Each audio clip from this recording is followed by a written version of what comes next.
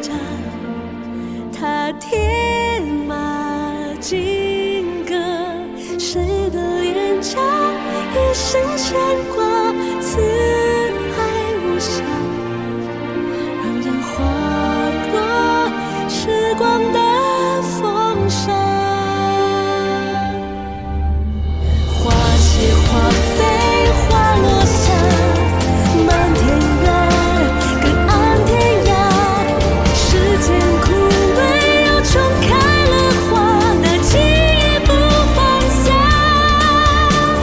长远的花都记下，如花跌落心之芽，雕刻满天岁月的书画。之间人如水如沙，花飞花开满天下，时间枯萎难凋谢年华，那记忆不放下，缠绵的花都结痂，如花跌落心之芽，雕刻满天岁月的书画。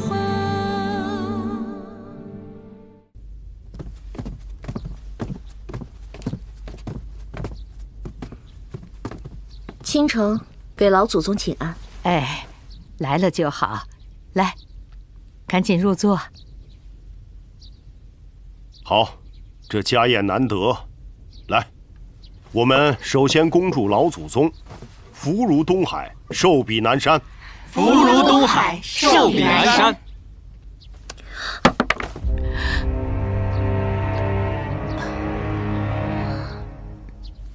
啊，真是失礼，不如再帮我续一杯。香玉，不用了，这杯子跟酒就在驸马手边，难不成我没有资格享用驸马倒的酒？香玉，杯子。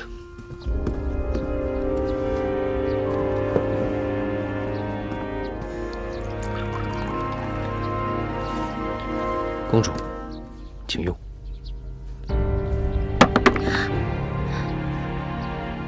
呀，我真是太不小心了，不如劳烦驸马再为我续一杯。奴婢来给殿下斟酒。退下。驸马给本宫续酒是一番好意，你如何替代？驸马，是吧？是。杯子。我再给公主斟一杯团圆酒。今日是老祖宗的家宴，希望和和美美，以和为贵。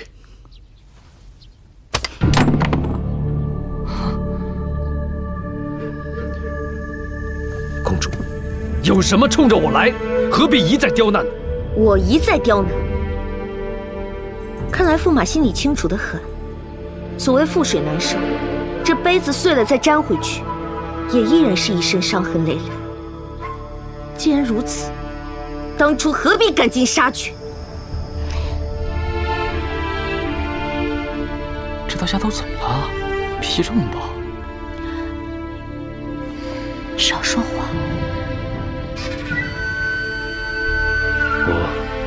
我听不懂你在说什么。既然今天是家宴，哄老祖宗开心最重要。我也凑凑热闹，献上一道菜。上菜。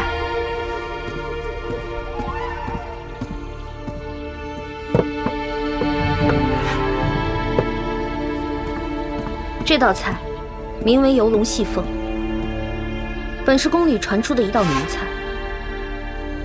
本宫在嫁进花家之前，不知道一人之下，万人之上是多么的快意。不知道在权力的诱惑下，人会变成穷凶极恶之辈，居心叵测之徒。今天我终于知道，原来真正的恶人离自己并不远，靠着出卖朋友、陷害忠良，妄图攀龙附凤，祸国殃民的恶人就在我身边。够了！你知道自己在说什么吗？送公主回房。怎么，要赶我走？难道我说的不对吗？我花某为官多年，官声如何，满朝皆知。刚才公主殿下说的每一句话，都意有所指，只是怕还安不到我的头上来吧。安不安得到，你心里最清楚。现在备车马，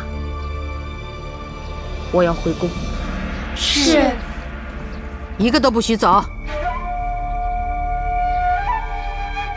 家业是我为花家立下的规矩，只要我还在，谁都不能够打破。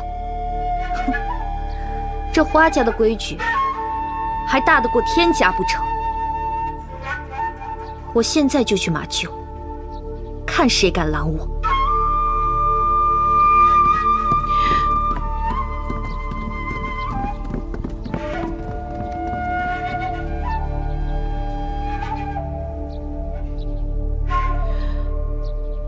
哎呀，你们都看着我干什么呀？还不赶快去跟着！这个倾城万一在外面有个好歹，咱们谁担待得起呀？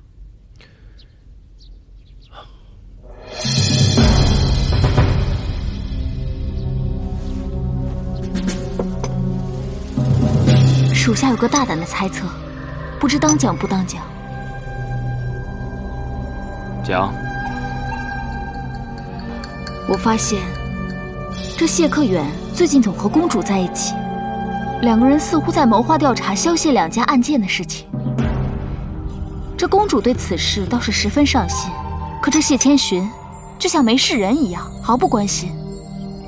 他们两个人好像换了一个人一样。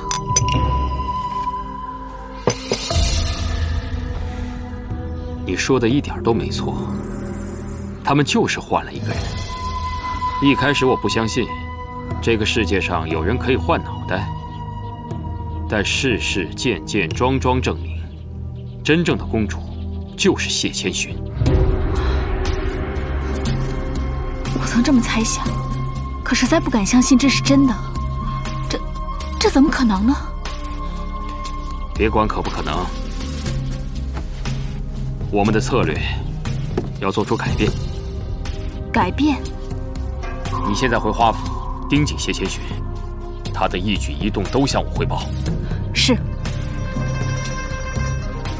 能不能给花府致命一击？这个要害就是谢千寻。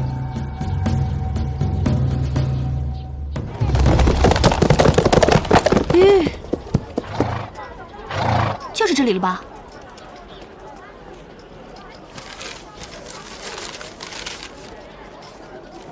没错，萧千义给的地址就是这儿。那我们走吧。走。驾！这个村里面有没有一个姓叶的人？啊，谢谢。哎，姑娘买凉鞋啊！你看，我想问一下，这村里有没有一个姓岳的人？姓岳的？哦，没听说过。谢了。啊，没事没事。怎么都没有呢？兄台，请问你知不知道，这个镇上有没有在神京城的尚书府当过差的？没有，我们哪有那福分呢？多谢。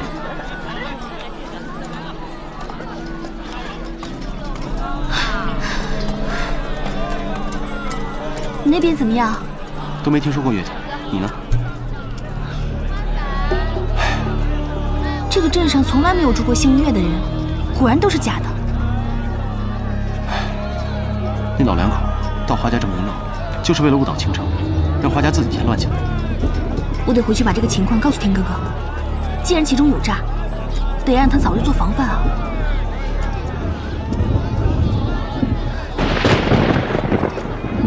我们先找地方避雨。下雨了，快走！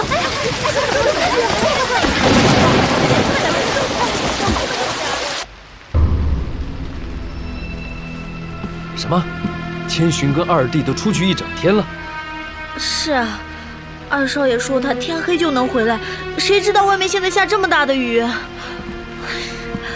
大少爷，大少爷，说。问遍了跟千寻姑娘相熟的丫鬟，连孟千愁、沉香他们几个都不知道去哪儿了。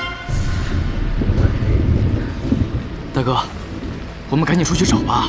我们府里有几百口子人，如果都撒出去的话，说不定能找到一些蛛丝马迹。天都快黑了，这种天怎么找？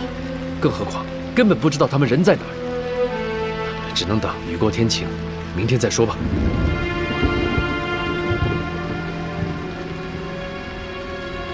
阿紫，二少爷和千寻姑娘出去的时候是坐车、坐轿还是步行出去的？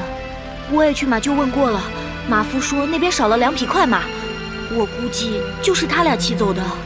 快马？那是要出城去啊。他们能去哪儿呢？大少爷，大少爷，三少爷，人马已经准备好了，找还是不找？二弟可曾找过你？找过我。二少爷曾经问过我月幽兰家的地址。原来是去了月幽兰家，那你告诉他了吗？没有。可是，他后来找我喝酒，还玩掷骰子，就被他赢去了。你这酒量，你还跟他玩骰子？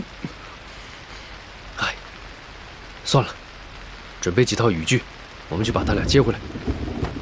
下这么大雨怎么接啊？必须如此。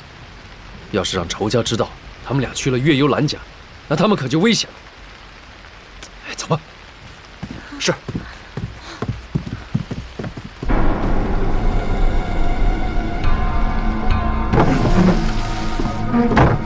爹爹，赤英又来消息了，花无羡和谢千寻被大雨困在了月幽兰老家，花满天正要带人去接他们回来呢。哦，呵呵，猎物进入圈套了。这还不是仰仗爹爹的妙计。我找了2个江湖骗子，冒充月幽兰的父母，在花府这么一闹，倾城公主和花正坤立刻就闹得势如水火，而且还把谢千寻引出了他们花府。只要出了神经，没有花满天的庇护，谢千寻就跟任人宰割的绵羊似的。这多亏了爹爹的妙计，真可谓是一箭双雕。这只是计策的上半部分，接下来怎么办，才是最重要的。呵呵，谢千寻到底有多重要，取决于她的真实身份。你能断定，她才是真正的倾城公主？虽然孩儿不知道，到底是什么高人，有这种换脸的本事，不过种种迹象表明，公主很可能就是谢千寻，而谢千寻就是公主。爹爹，事不宜迟，花满天很快就过去了，杀还是不杀？如果谢千寻不是倾城，杀了他容易打草惊蛇，坏了我们的大计。如果他就是真的倾城，他死了，罪臣的帽子就会压得花家翻不过身来。依孩儿所见，既然想做翻天覆地的大事，就不能给自己留一丝退路。宁做错，不错过。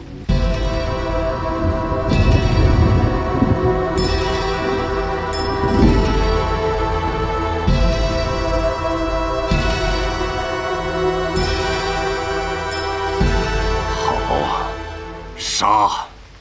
孩儿这就派人过去。慢，你打算用谁去杀谢千寻？谢千寻、花满天，加上一个花无羡，10个神鹰足够了。不，全部都去。全部都去？对。既然要做，就绝不留一个活口。72神鹰一起出动，务必把月幽兰的老家给我荡平。是。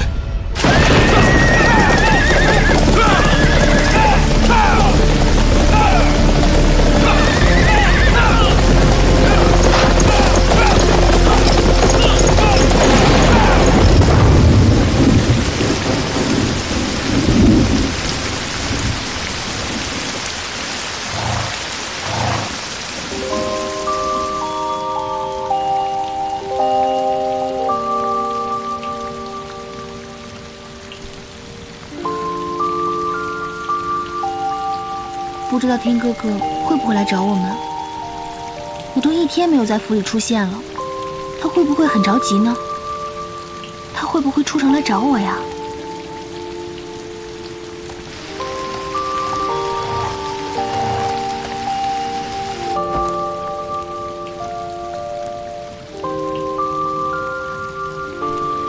你放心吧，其实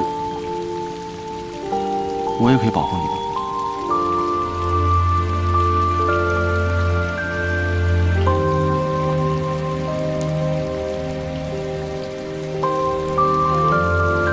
不谢，你别看我平时疯疯癫癫的，其实我心里头都明白，怪只怪天哥哥比你先出现在我面前，你是不会懂从小喜欢一个人是什么感觉。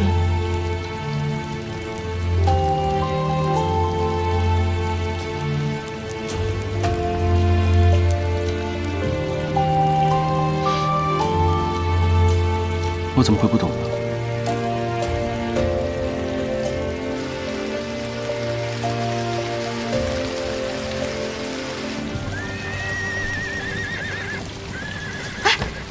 你听，外面是不是有马蹄声？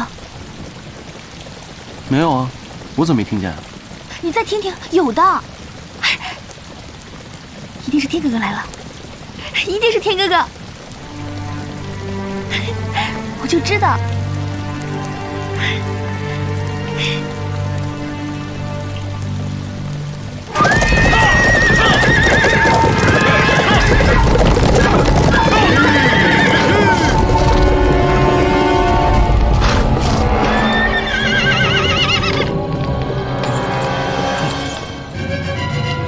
动不动手？着什么急？瓮中捉鳖。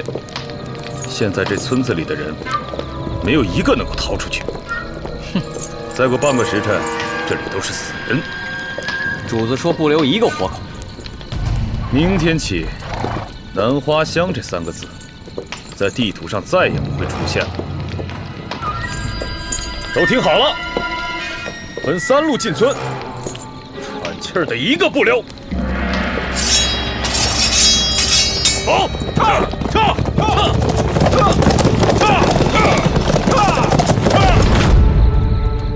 萧千叶，萧千叶，你自己一个人来的？是啊，咱们现在赶紧回府。那天哥哥呢？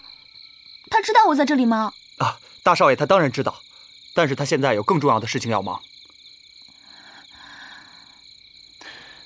千寻，我们走吧。哦。这。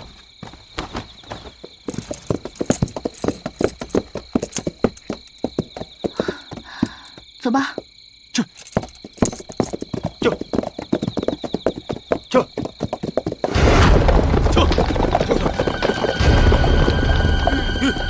听我口令，把所有人都赶出来，一个不留。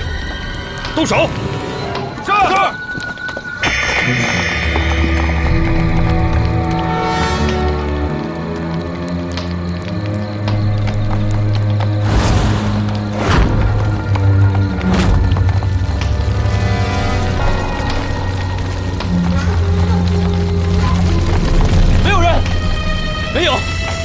没有。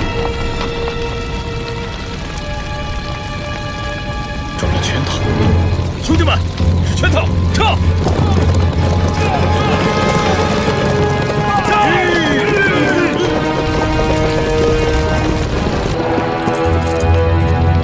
花满天，将士们听令，前面这些人务必活捉。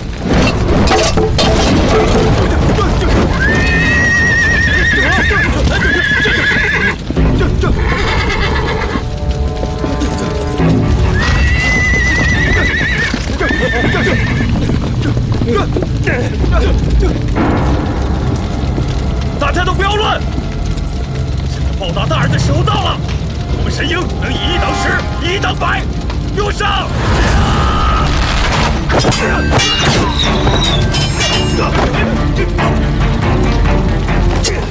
哎呀！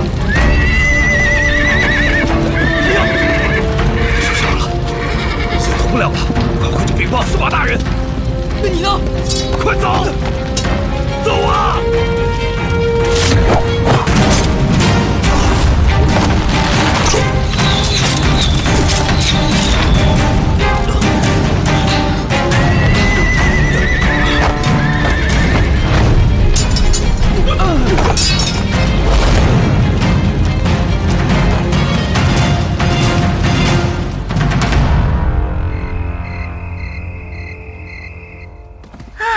洗个热水澡真舒服，这要是在镇上被大雨浇一晚上，可就惨了。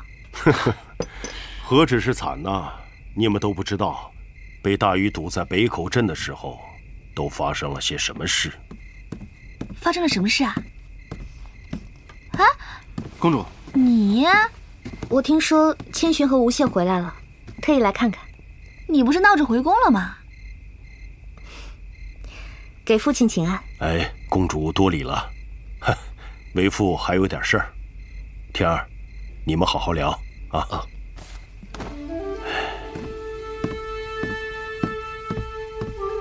哎，那家宴上不是？我怎么感觉你们有什么事瞒着我们啊？来，二弟，喝杯茶。哎呀，我不喝茶，你赶紧说吧。好，其实呢，就是我设了一个局，利用了你和千寻作为棋子，这个局才可以顺利的完成。什么？我们俩是棋子？我怎么越听越糊涂了？其实是天哥哥怀疑花家有司马家的内奸，所以想利用这个内奸当个信使，这样就可以给他主子传个错误的消息了。什么？连你也知道？怎么只有我一个人被蒙在鼓里啊？还有我。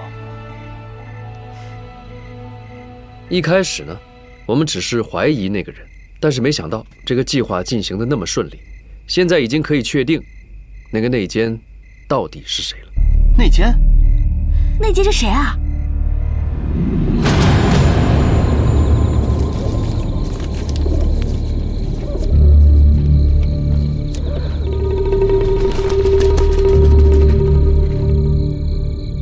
你干嘛呢？三少爷，这么晚了还不歇息啊？哎，怎么歇息得了呢？现在花府可热闹了，二哥和千寻回来了，听说大哥的手下还抓了几十个贼人呢。贼人？什么贼人啊？什么贼人我倒不太清楚，反正听他们说了一嘴，个个身手不凡，武艺高强，有一个叫什么什么英。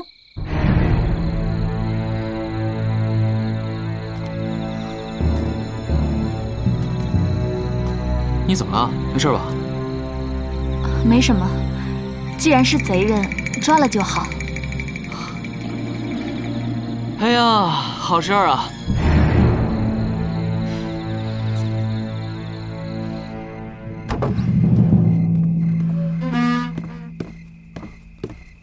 公主、大少爷、二少爷，被抓获的60多名神鹰已验明正身，如何处置？听候发落。先把他们关起来。等来日，我再慢慢的去审问他们。是。哎，萧千亿，你等等。哼，原来不止大哥和公主吵架是假的，就连你给我幽兰父母的地址也是假的，是吧？情非得已，二少爷多有得罪。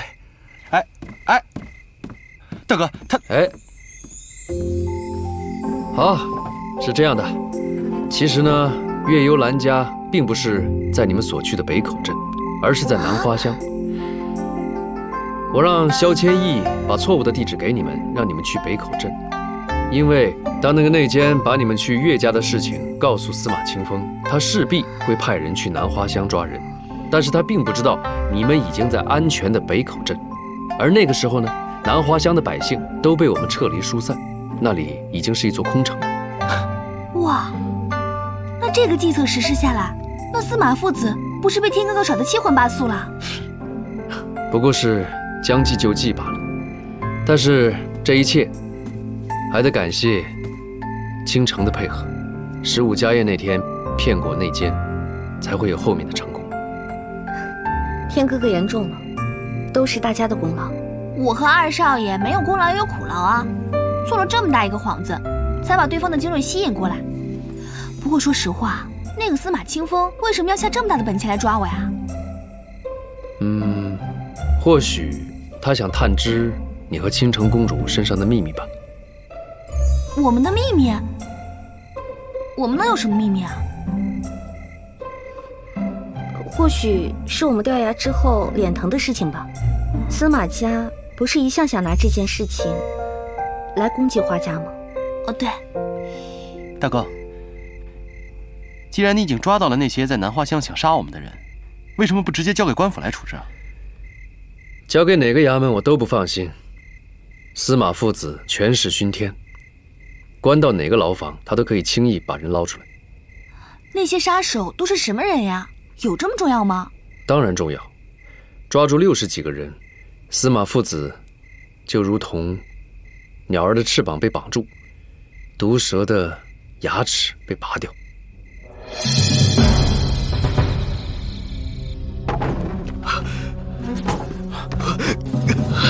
锦衣有辱使命，请丞相少主责罚。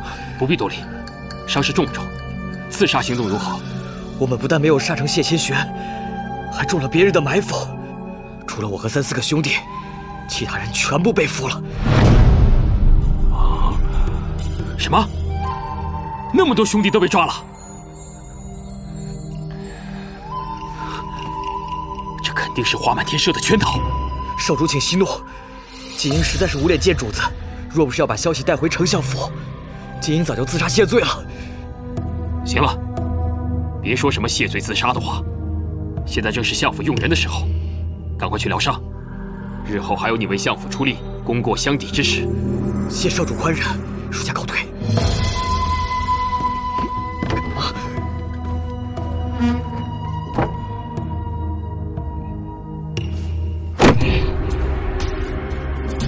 60多个神鹰，个个是我苦心培养的高手，是我司马府精锐力量，就这么被花满天一锅端了。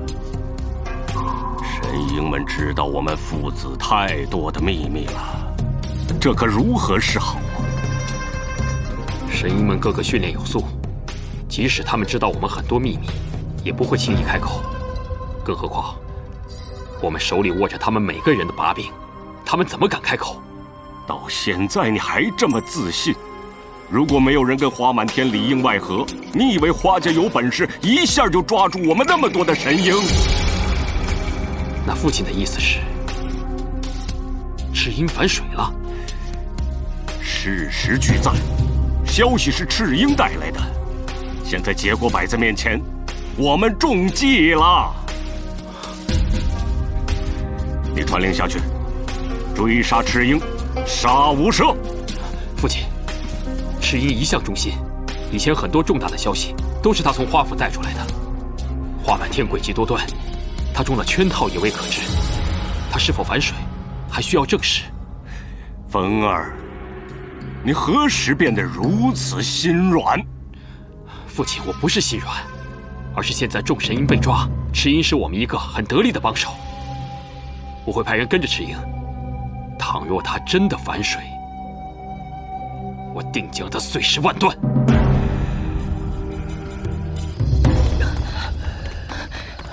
师兄，这么着急找我，可是主子有什么吩咐？你放心，周围的一切我都侦查好了，没有人跟踪，少主那儿也没有什么吩咐。只是我担心你，花府是不是发现你的身份了？你还不赶紧离开花府？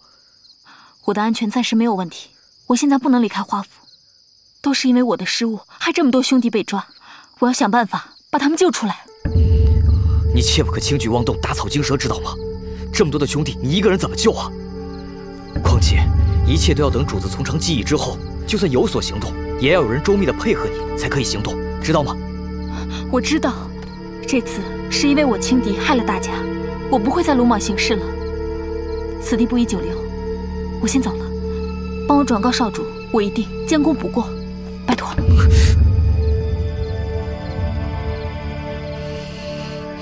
伤得重吗？对不起啊，师兄。没事。保重。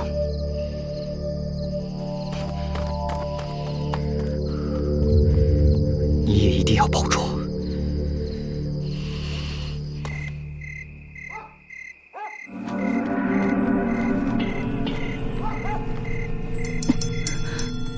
千寻，我想跟你把脸换回来。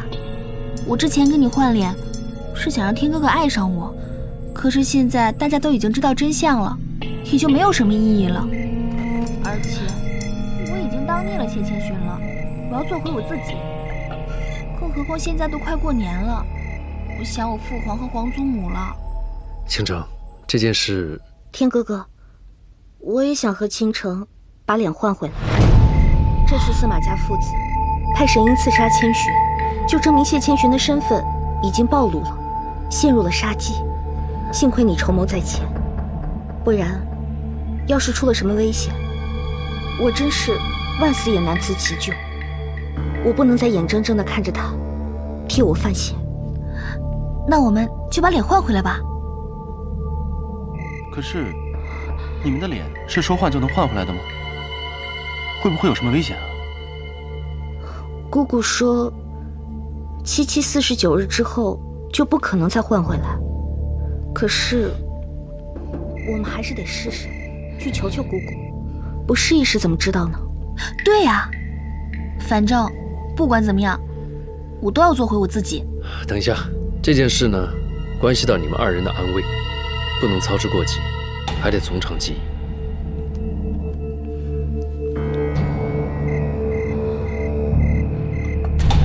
你说什么？倾城公主和谢千寻真的换脸了？天下间怎会有这种奇事？你可听仔细了，会不会有诈？之前因为我的失误，害神鹰兄弟们被抓，我已经反省过了。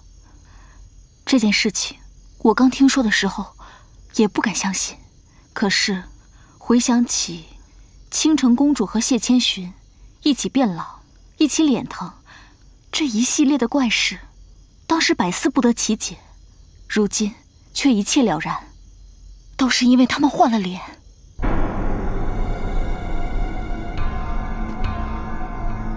倘若这件事是真的，那可真是花家满门抄斩的大罪。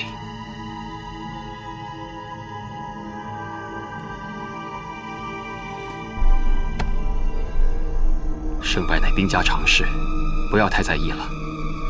神鹰的兄弟们，我来想办法。我不会放弃你们每一个人的。少主对属下如此的好，属下必定万死以报少主。智英带来的消息太震撼，也太离奇了。况且，他的消息已经害了我们一次，难道我们还能再相信他吗？我仔细想了一下，以前所有我百思不解的问题，都想通了。为什么花满天敢冒天下之大不韪，到我们司马家来抢亲？因为现在的倾城公主就是谢千寻，是她的最爱。一旦我们掌握了这个天大的秘密，那可就是花家满门抄斩的大罪。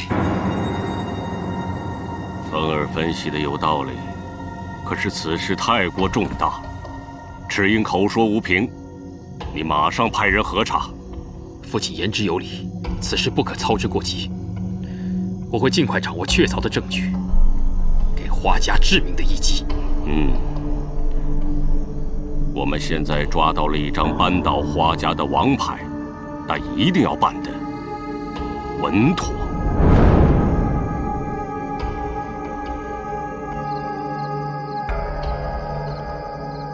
少主，此事由金鹰代劳就行。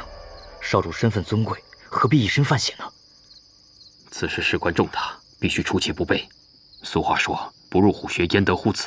这件事情我必须亲耳听到才能放心。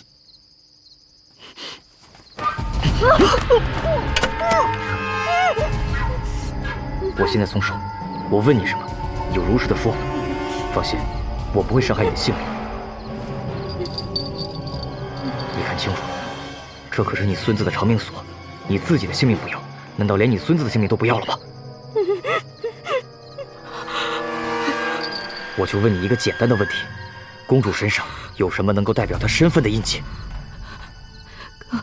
公主的后颈发髻下有一个黄豆大的朱砂痣。今天的事情你要是敢说出去，小心你的性命不保。滚！我明白，我绝对不会说出去。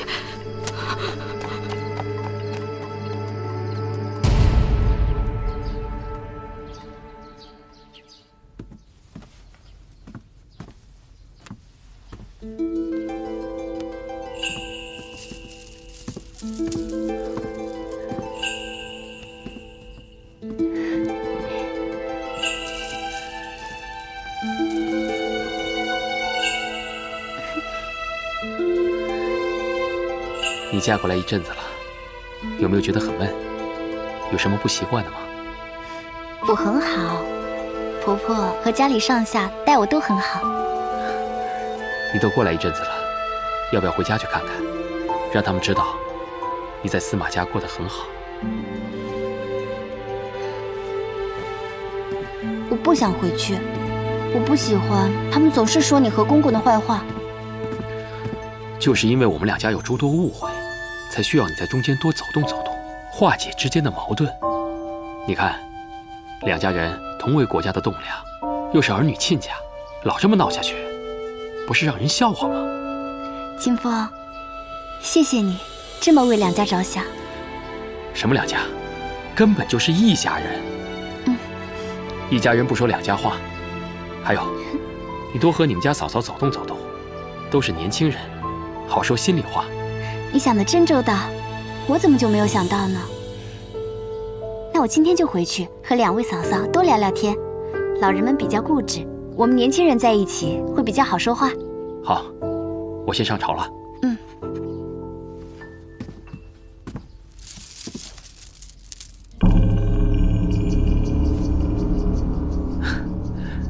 对了，娉婷，你今天回花家的时候，带咱们府里的丫头强儿、蓉儿过去，留你带来的丫头淑雨、淑韵在家，这样我们司马府的丫头和你们花家熟悉熟悉，花家的丫头和司马府的人熟悉熟悉，两家的下人熟悉了，主人也和睦。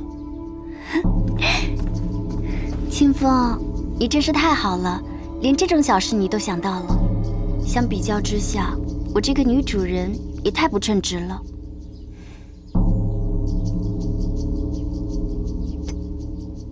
娉婷，司马清风待你可好啊？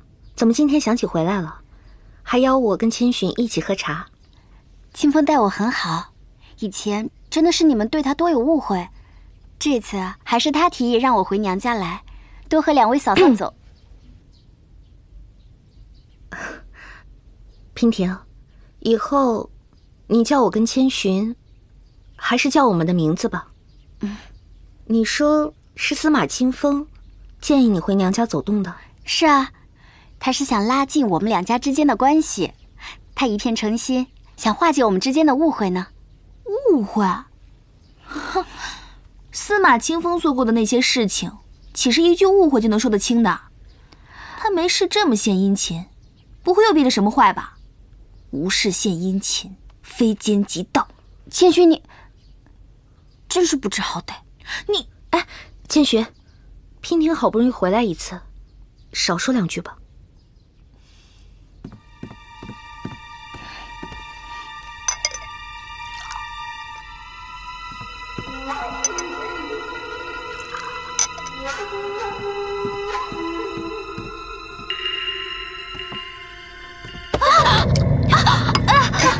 怎么回事啊？对不起，奴婢给您擦擦。千寻有事吗？烫到没有？要不要让御医瞧一瞧？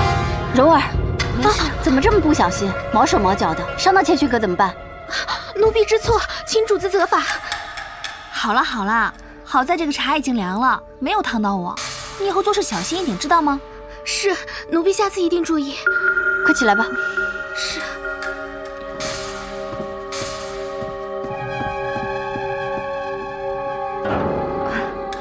娉婷啊，这两个丫头看上去眼生得很，不是你的陪嫁丫鬟淑雨、淑韵啊。这两个是蓉儿和强儿，是司马家的丫头，是清风建议让我带他们过来，把淑雨和淑韵留在家里，为的是让他家的丫头多熟悉熟悉咱们家，我家的丫头也多熟悉司马家，是为了上下和睦考虑的。没想到这蓉儿这么毛手毛脚，带出来尽添乱了。没事了，没事了，下次小心就是了。啊，没事，坐吧。奴婢看清楚了，千寻后颈发际线下有一颗黄豆大小的朱砂痣。你可看仔细了？蓉儿看得非常仔细。此事不要跟任何人说起。去吧，把金英给我叫来。是。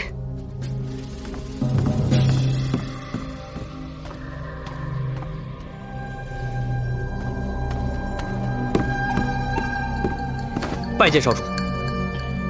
金英，我命你今天晚上去一趟花府，想办法拿到谢千寻和倾城涂脸的药水，切记不要让任何人看到。是，属下领命。还有，不要告诉赤英，一个人完成。是。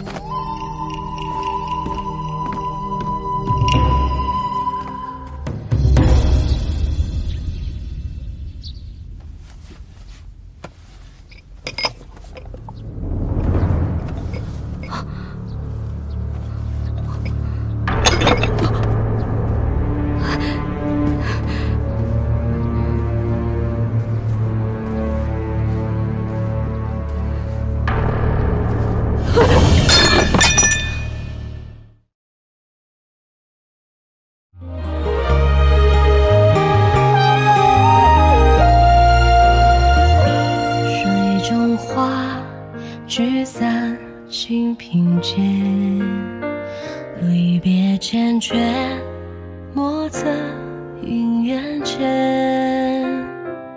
余音天地远，此去经年，可曾记得那最初？